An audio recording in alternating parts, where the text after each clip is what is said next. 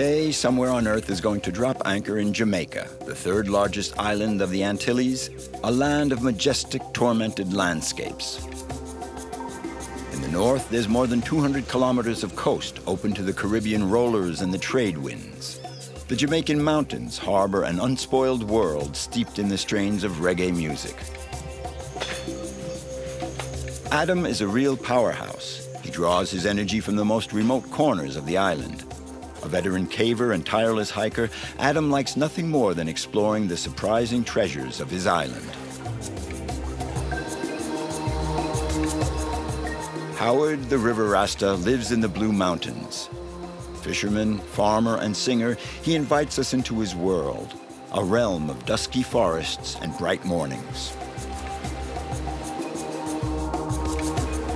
Nakle came to Jamaica about 10 years ago. Born in Lebanon in the Middle East, he couldn't imagine his life without the sea nearby.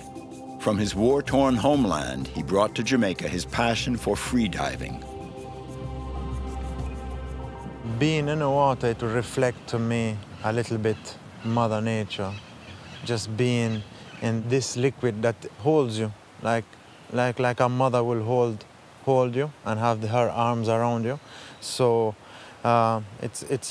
it's an experience that that to me I cannot live without.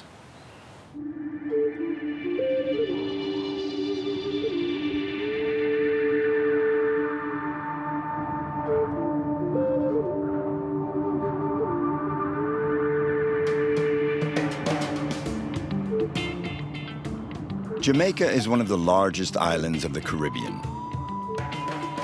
Christopher Columbus landed on these idyllic shores in 1492. He discovered a wonderful island inhabited by natives, the Taínos.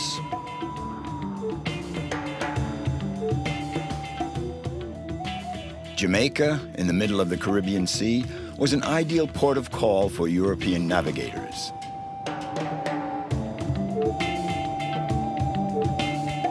This is a land of impenetrable valleys and mountains that reach to the sky. In the Taino language, Jamaica means land of wood and water. The island, furrowed by countless streams and rivers, is hidden by a dense, humid layer of vegetation. Far from the beaches swarming with tourists, we discover another Jamaica, mysterious and unexpected.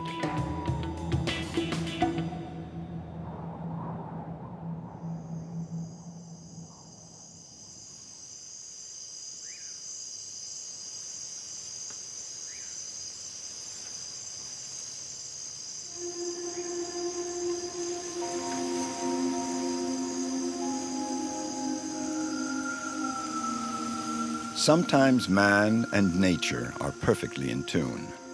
Adam got up in the middle of the night. He has a 5-hour hike ahead of him and is aiming to reach the roof of Jamaica before dawn.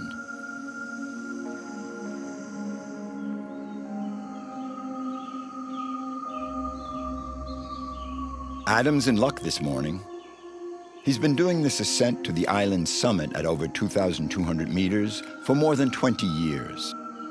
Adam can feast his eyes on the most breathtaking spectacle Jamaica has to offer.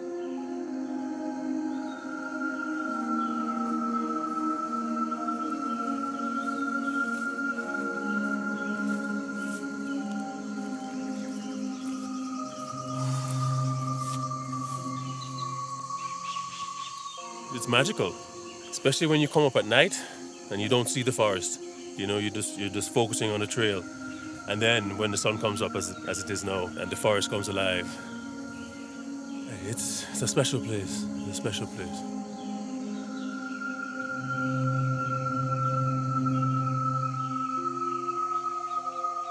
As Jamaica awakens, it's a call to adventure. Adam, alone on his mountaintop, can savor the light and sounds that drift up from the forest.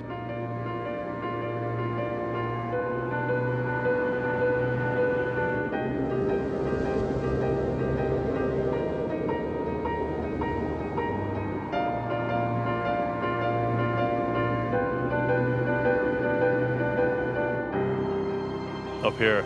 You know, you feel that you can do anything, you can accomplish all.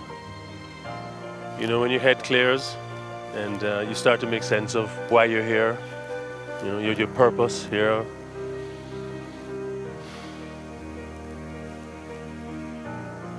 I'm a son of the soil, you know. It gets into your spirit, you know, whether you're up here in the mountains or underground in a cave or at the beach. I mean, the spirituality is, I think, all around. You just need to listen, you know, and you'll pick it up. Yes.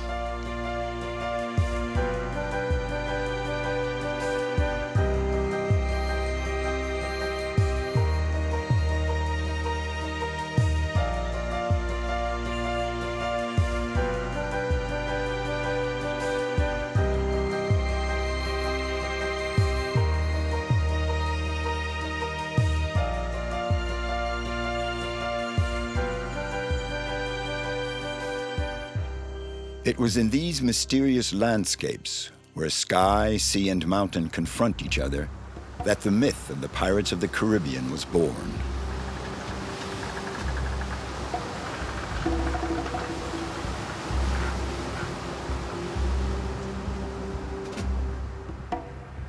In the 16th century, seafarers from the Old World landed on this tropical paradise that sometimes lapsed into a hell on earth. The coastline and waters off Jamaica are the theater of murderous boardings and bloody battles. Piracy rules the region.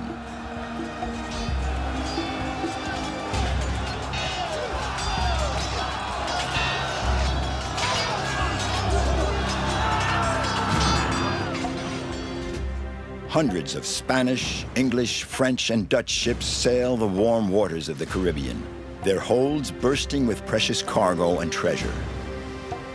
Pirates, freebooters, and buccaneers set up their headquarters in Jamaica. The island becomes a hotbed of piracy.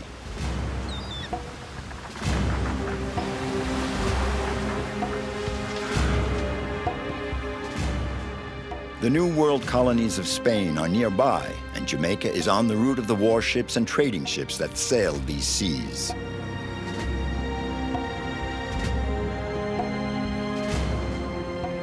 Pirates like Blackbeard and the bloodthirsty Captain Morgan, the most famous of them all, were the masters of Jamaica. Morgan became a privateer, then was appointed governor. The island would make him a very rich man.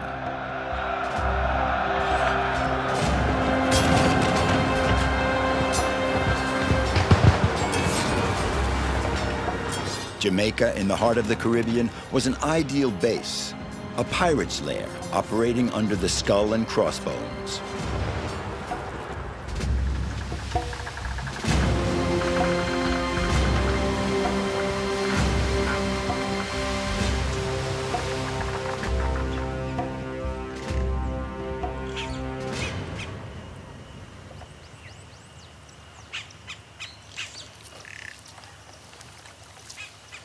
Adam was born of a Canadian mother and Jamaican father, an artist inspired by the natural force and riches of the island.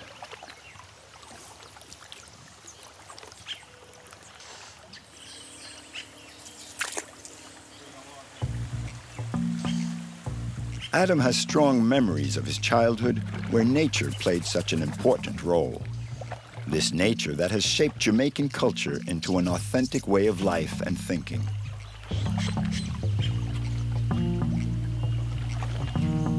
Our culture is very, very vibrant, very expressive. You know, the people like to live as one with nature. So it's a very special place, it's a very magical place, you know, the energy here, not only in the environment, but in the people. Very strong, very powerful. And that makes us Jamaicans.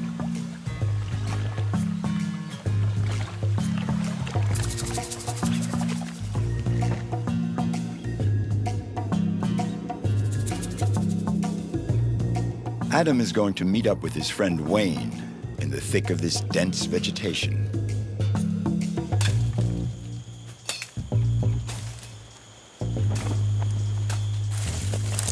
Wayne is taking part in a study organized by American scientists on the king of the forest, the Jamaican yellow boa, an endemic species.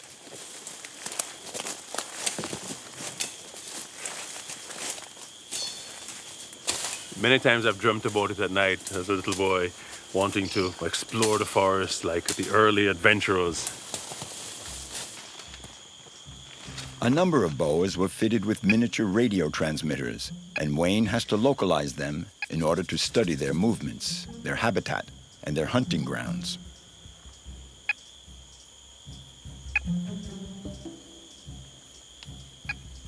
When it comes to homing in on the invisible king of the forest, no one is better than Wayne. If I turn it this way, I don't get any signal at all. In this direction, I get a signal, but it's pretty weak. So the snake is not down there. It must be higher up.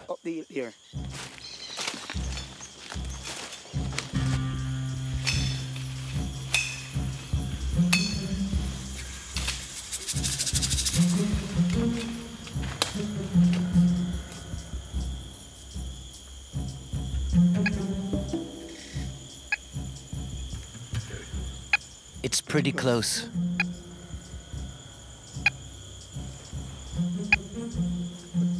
Could be anywhere around here. Yeah, it could be anywhere.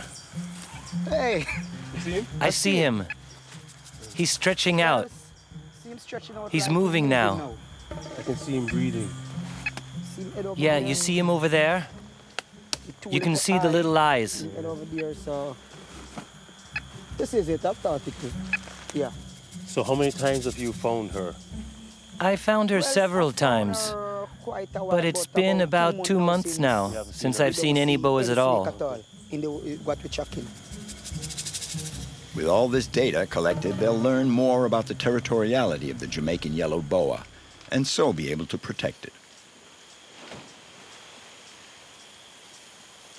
This boa doesn't need a vast amount of space to hunt, feed, and reproduce, but still we have to grant this endangered species the place it deserves in the forest.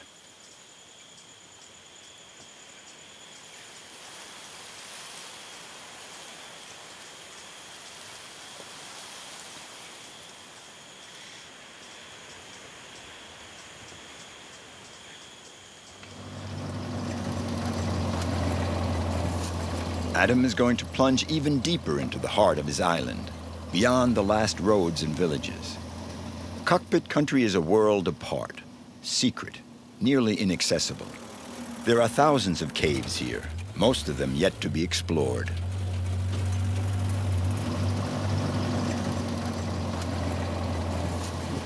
Here, we're just on the periphery of the cockpit country, entering it now. I mean, if you look, you can see the conical hills starting, the big limestone massives.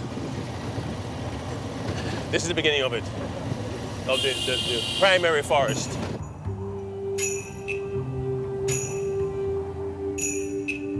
Cockpit country is a wilderness. It looks like a myriad of giant tortoise shells. As far as the eye can see, thousands of limestone hills worn smooth by time. This is Jamaica's last virgin territory.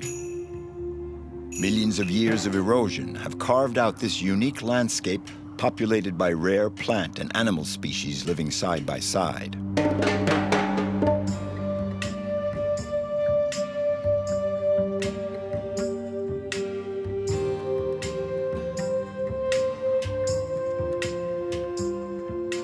Cockpit country has another name in the form of a Creole saying, "Me no sen you no come," a clear warning that strangers are not welcome.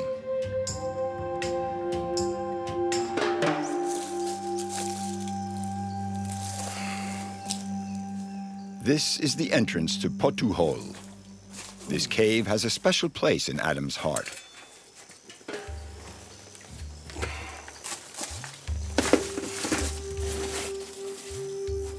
Adam discovered this shaft with a friend one morning in 1994. The two cavers began exploring this previously unknown cave, a special moment in a man's life. Potu Hole had a surprise in store for them, and Adam will never forget that day.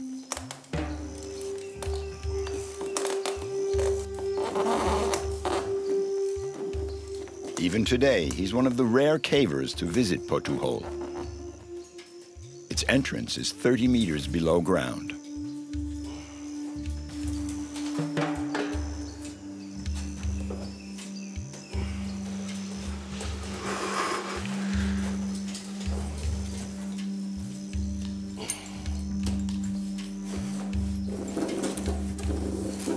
I am in another world.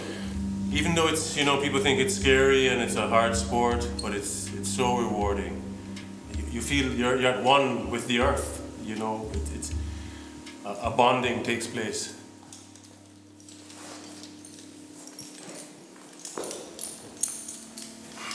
When my friend and I came back here to explore the cave, we felt, yes, we are the first, you know, only to discover these magnificent drawings that have been here thousands of years before us. So we were not the first. And it was a very humbling feeling. We felt small, but at peace and in awe, you know. A little scary too, you know, but it was a very emotional experience.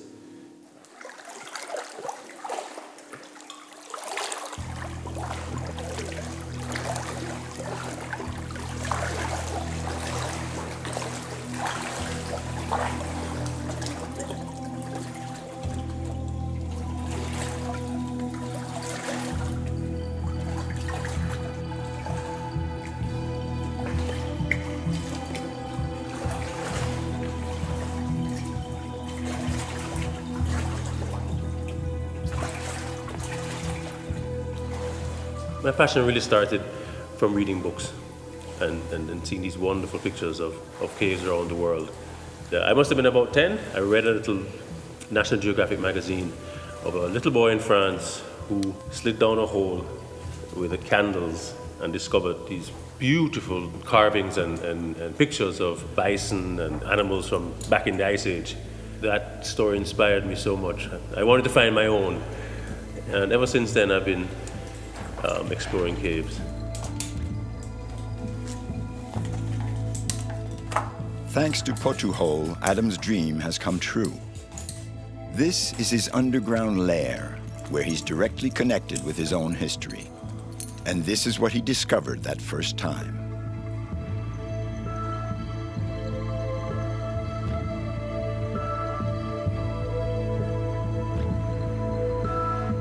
These drawings were done by the Taino Indians, the first inhabitants of Jamaica, thousands of years ago.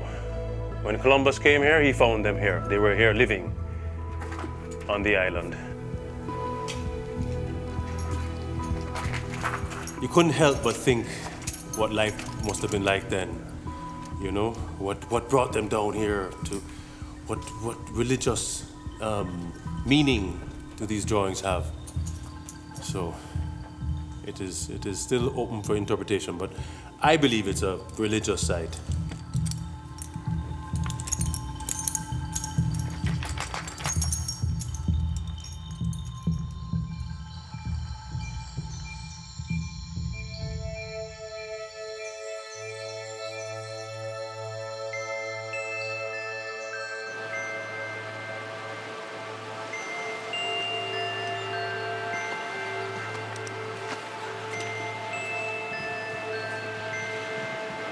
I love the nature in Jamaica. It has so much to offer. You know, it's pristine. It's beautiful. You really get to feel at peace when you're out in the environment with nature. It's a very special place. I've been to other countries and other islands, and I always want to come back home. And not just because I'm Jamaican, but the diverseness of the place. You can be 2,000 meters up and then at sea level in a matter of an hour. So the sun, the sand, the sea, and the mountains and the rivers, everything is packed together in one little island.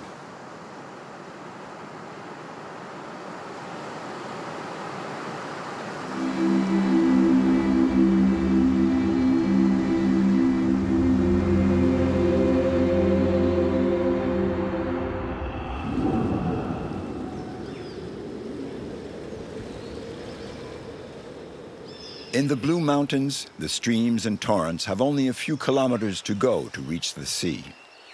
This is where Swift River takes its source. Water and forest marry to open a path into a peaceful realm where time alone passes. Howard is the Swift River Rastaman. Here in this valley that looks like a sort of fantasy Eden is where he was born 40 years ago. The Rastafari culture carries the weight of slavery and the memory of the men and women torn from their African homeland. See, we are known holy, for we is African glory. Emperor Haile King Selassie I grow why. No need them tell lie them Babylon story. Yes, Rastafari, and see we are known holy. In the 1930s, Jamaican blacks turned their hopes to Africa. Haile Selassie had just been crowned emperor. King of Kings, Selassie claimed to be the direct descendant of the biblical kings Solomon and David. For the Rastafarians, he was a living God. And the dish run away, yes, with the spoon. Yes, Babylon, yes, me know you well too. Coming a file, I is coming soon. Conscious lyrics and we depend the move. Yes, Rastafari, we know we I prove. Rastafari no got nothing to lose.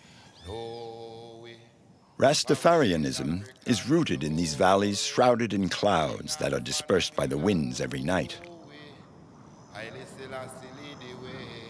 And I say, them say we are no way. For we is African glory. King Haile, King Selassie, I go away.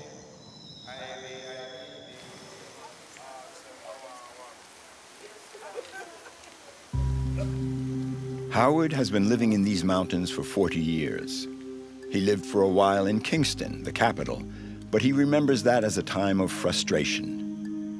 In the city, bullets fly, making shadows in the sky. Why keep walking the dusty streets when the forest can give you what you need?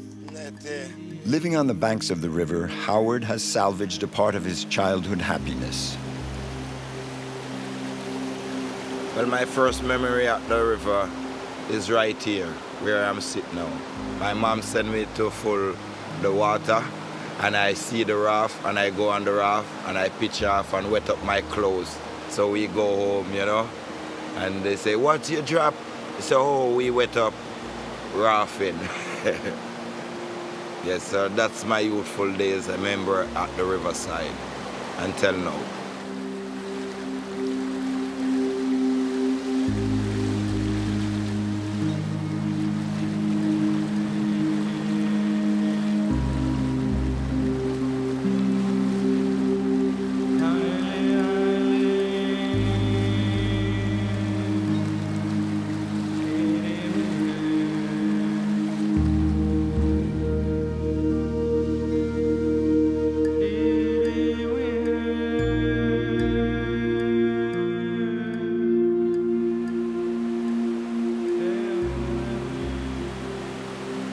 The stream is like when the river came down, it's like you hear a stream, like somebody playing music. You hear the stone go boom, boom, boom. Lots of kids afraid of it, but we don't afraid of it because we know what it's all about, because the river come heavy. And when the river come heavy, no one can cross over it. Neither the bird want to fly over it so easy because she is very terrible.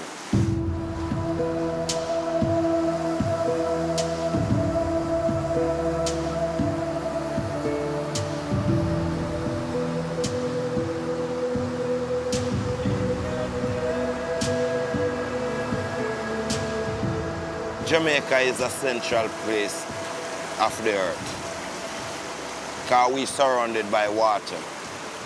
And this is like a ship.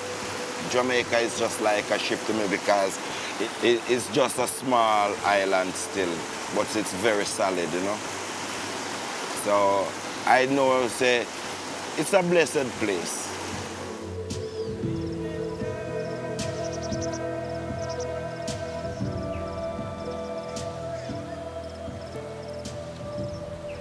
I was born in the hills. I'm just a part of nature. That's why I born in the hills. If I was not a part of nature, I would born in the hospital or somewhere, you understand? So I have to born where the nature is. So I love nature. So I communicate with nature, and nature communicate with me. Sometimes I sit down and I say, oh, I need something from the bush. I go and dig a piece of yam and cut a banana or a planting, yeah, and come and cook. And that's natural from nature.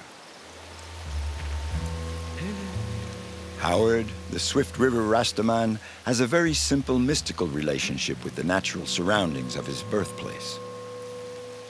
In the Rastafari culture, the earth produces plants and food. It allows the tree of life to thrive and people to progress on a spiritual path.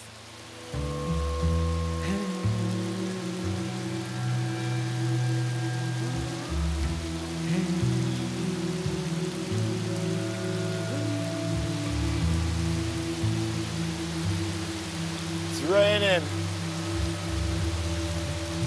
And you have to catch fish, but there is no fish today.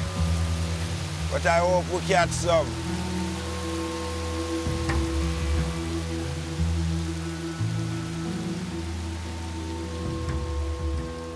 The force of life and the spirits hover over Swift River.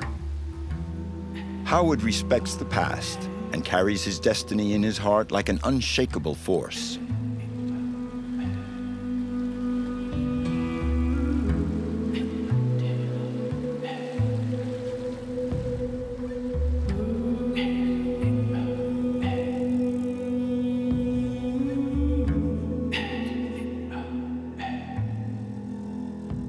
For 3 centuries, Jamaica prospered thanks to its sugarcane plantations, where tens of thousands of slaves toiled. The Blue Mountains, Howard's Mountains, were their refuge when the first slave revolts broke out.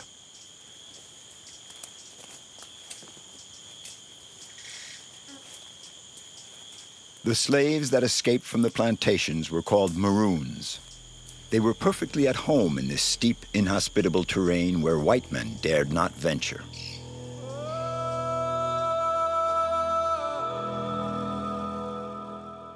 The Maroons set up self-sufficient communities in the eastern part of Jamaica. They were fearsome, invisible warriors. The wars, which lasted over 150 years, would eventually free thousands of men and women from their shackles. At the end of the 18th century, there were 300,000 slaves in Jamaica.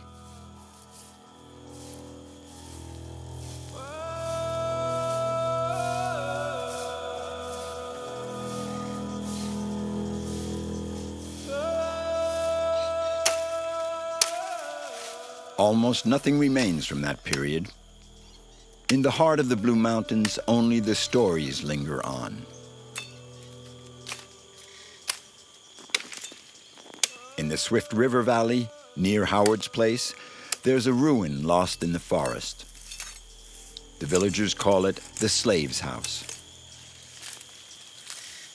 These people, they work so very hard to be what they want to be, you understand, and to survive. So they will do anything to create a house just to have their shelter and to get away from the certain trouble, because his trouble was all around, you understand? So they want to get away from certain trouble, so they bring themselves and hide themselves up here, you know?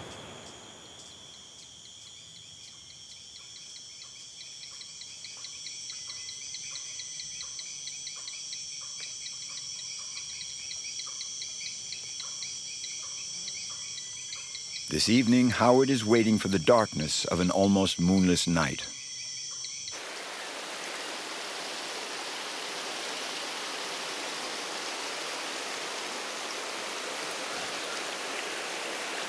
Yeah, it's a good night for fishing because there is no rain and the sky are very blue, so beautiful. So and the water is nice too, but it's a little bit chilly, but don't mind. From you go inside the water and you get warm and used to the water, you don't feel cold again.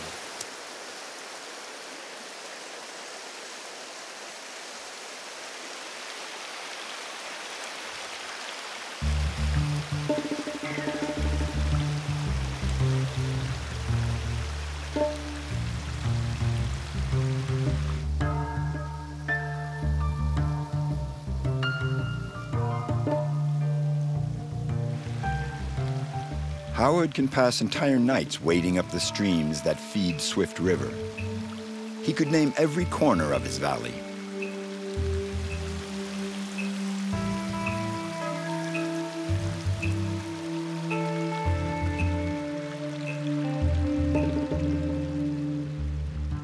He's scouting for what nature has to offer.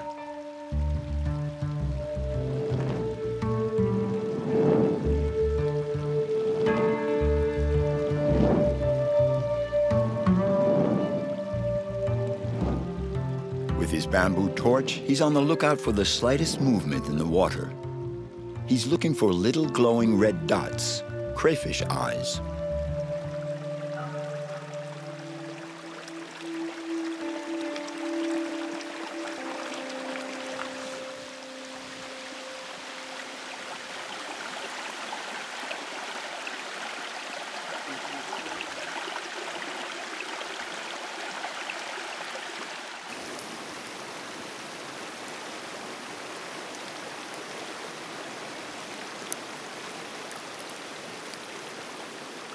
Howard never sells his catch. Like all Rastafarians, he takes only what he needs. Fishing means, above all, communion with the river.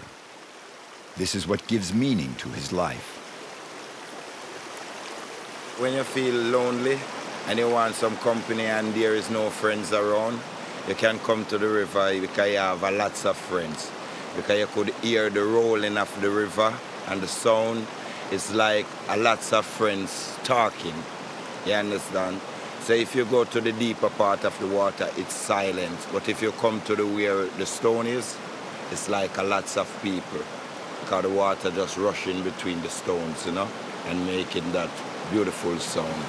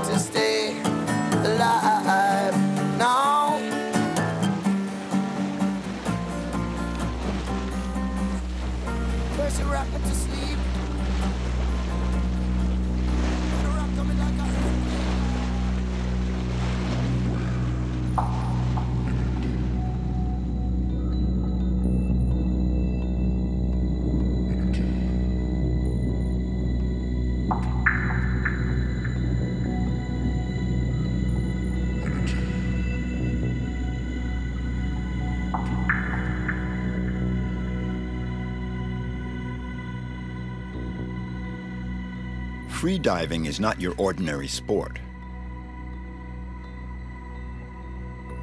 You have to dive and hold your breath for long moments. For Nakle, this is like playing a piece of music written in his soul.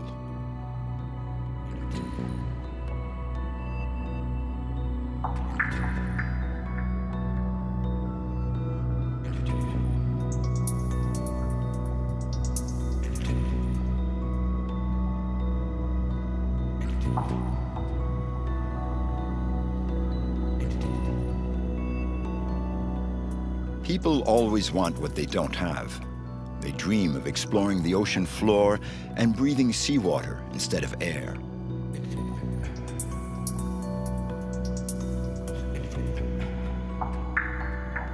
After a 3-minute dive at a depth of 30 meters, it's time to surface and come back to the world.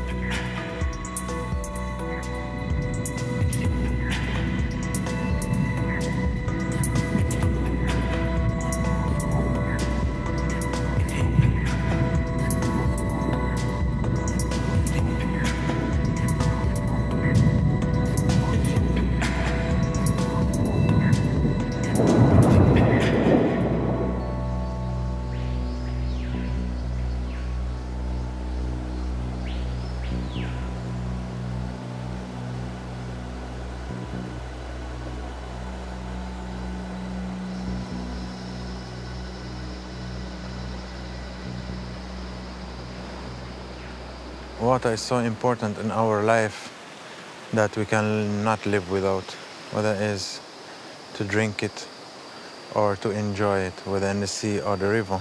And I work all around the island, and when I get the chance to go in the water, I will. And sometimes I will come here just to be in the wild and listen to the river.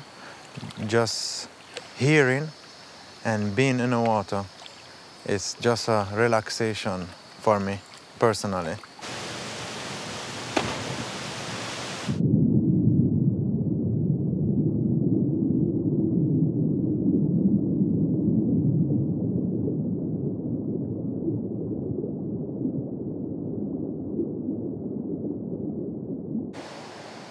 When Nakle gets the urge to reconnect with the earth, all he has to do is leave the beach and head up this river.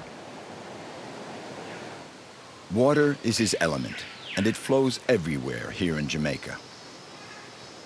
I feel very safe underwater more than on the road or in bed. Underwater, I feel like the safest. Although for certain people, it's something that is very dangerous. But to me, I feel very safe. That's why it's a need for me sometimes. It's a refuge. Like I will go, it's a refuge just to have your moment with nature and connect with it.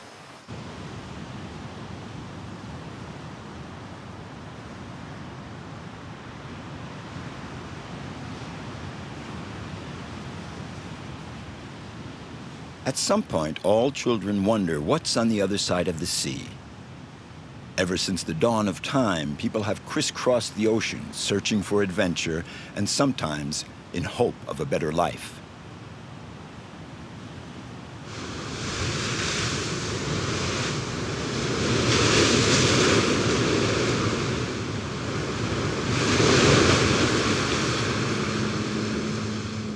It was the chaos of war that brought Nakle to Jamaica about 10 years ago. He and his family had to flee their native land, Lebanon. He went to Europe first, then spent a few years in Canada before dropping anchor in Jamaica. The forests, the rivers, the people, the sea, he was captivated by it all. The Caribbean has given meaning to his life. Jamaica has given him a peaceful new life with the local fishermen and his musician friends. We're struggling to survive. Well, we're my family, means the world. So we fight to stay alive now.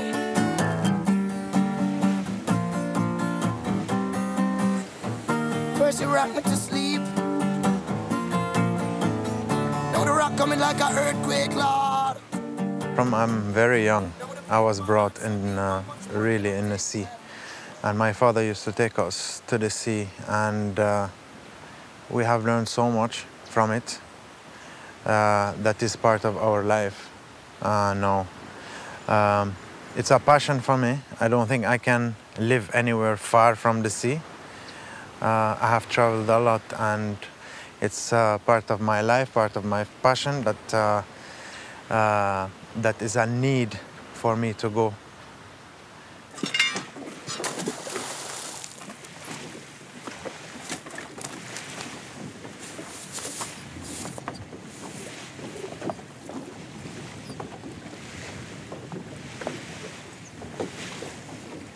For me, I have to concentrate into listening to what my body tells me. Everybody I go to the sea, it's an experience, a new experience. So I'm just looking forward to go in the water, but at the same time I have to relax myself because it's a sport where you need to relax and you need to concentrate on all your body, because in the water it's a different thing.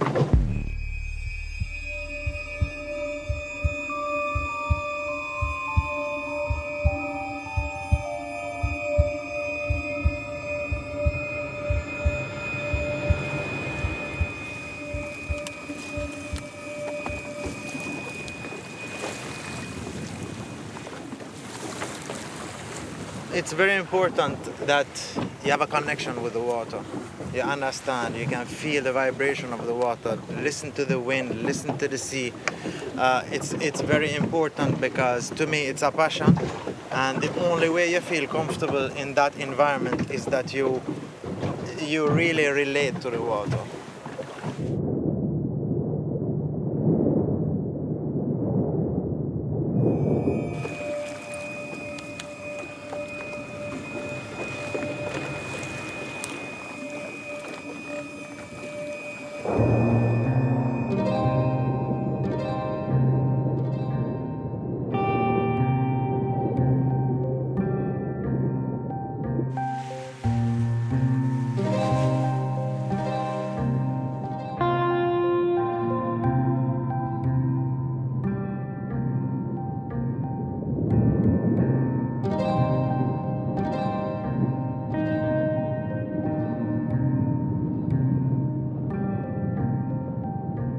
When I dive, the whole experience starts from I set my mind into going to sea.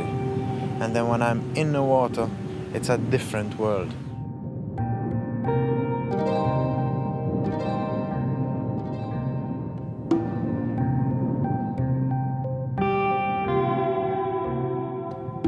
Being in the water, it will reflect to me a little bit Mother Nature. Just being in this water, that is this liquid that actually holds you, like a mother will hold you and have her arms around you. So it's an experience that to me I cannot live without.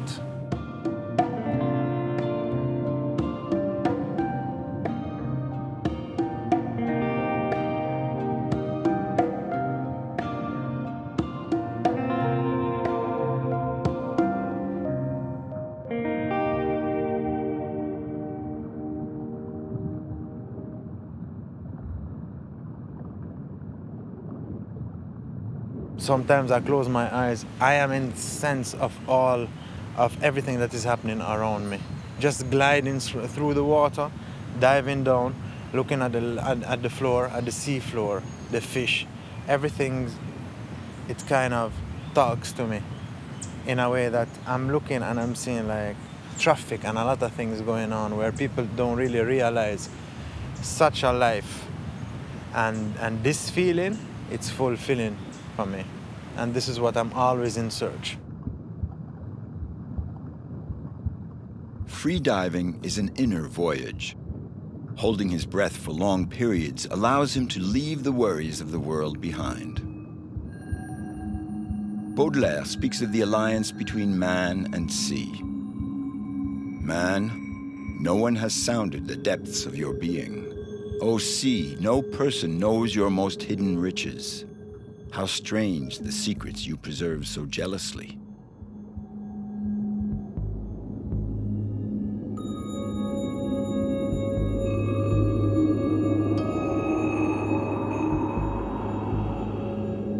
Diving is a rendezvous with solitude. Here, the sky and sea stretch to infinity, which gives a different perspective of the world around us. They both attract people with a thirst for adventure and the absolute. For Naklé, the sea is a strict taskmaster who doesn't tolerate complacency. He knows that it's not easy to come to terms with it.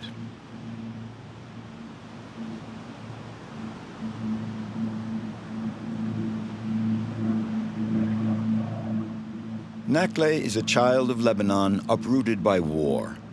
In Jamaica, he has made a new life for himself through his encounters with nature.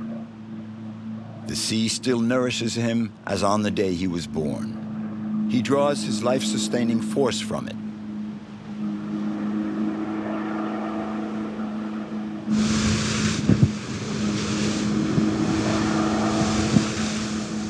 Jamaican fishermen are among the Caribbean's poorest. Not far from Kingston, there are even fishermen who take to the sea without a boat.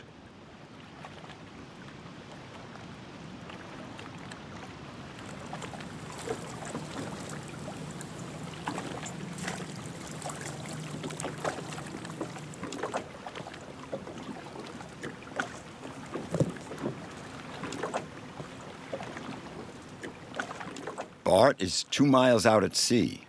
He's been letting himself drift since daybreak.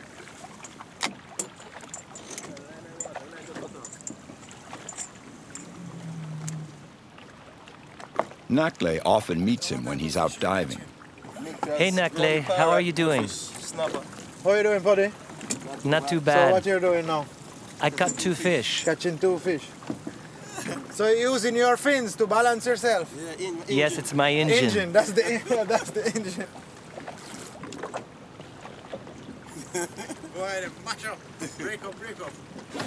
Most of the time before we come, we check the Before going out, I check the weather report on the television. So you know the weather you face before you come. If it's good, I come out. If it's too bad, I don't come. Okay. As soon as we have life jacket. I don't have a life jacket. Today now we just have A short boat trip. dropped me off. Lift drop me off. It'll be back this evening. Come pick me back. So when they pick There me are up, 2 of us. We watch out for each other. So if you feel too If there's a problem, we help each other out. When burst, come for me.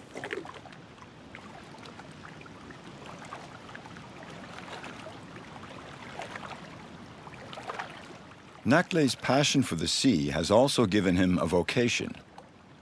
For 5 years now, he's been working for a humanitarian organization that finances the construction of fishing boats for the island's poorest fishermen. For him, it's a way of giving back to others what the sea has given to him.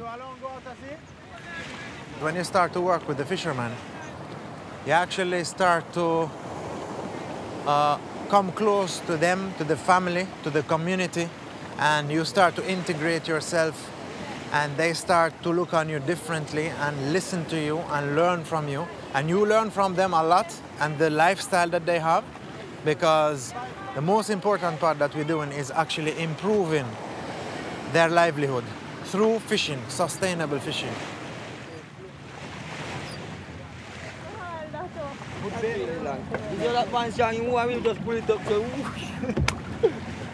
It's very emotional to me because I love the sea and I love the people, and we're trying to make the 2 of them work in a way that 2 of them can survive and have a better future. Nakle, with his organization, has been working with 17 fishing villages. They have financed the construction of 78 boats, quite a little fleet.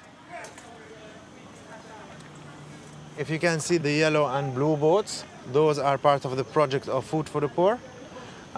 We come here and give them training in sustainable fishing to improve their livelihood. And part of the project also we installed a solar light, as you can see, this light. So they have solar system here. In the night they have lights before they go to sea or when they come into sea at night. Nakle and the Jamaican fishermen have a common mission: fishing with respect for the environment and humankind, a vital issue for all the island's inhabitants. Used to be was a place full of love and harmony, and I pray that it'll come back to town. I know no more bullets fly, making shadows in the sky. Tonight in Kingston town,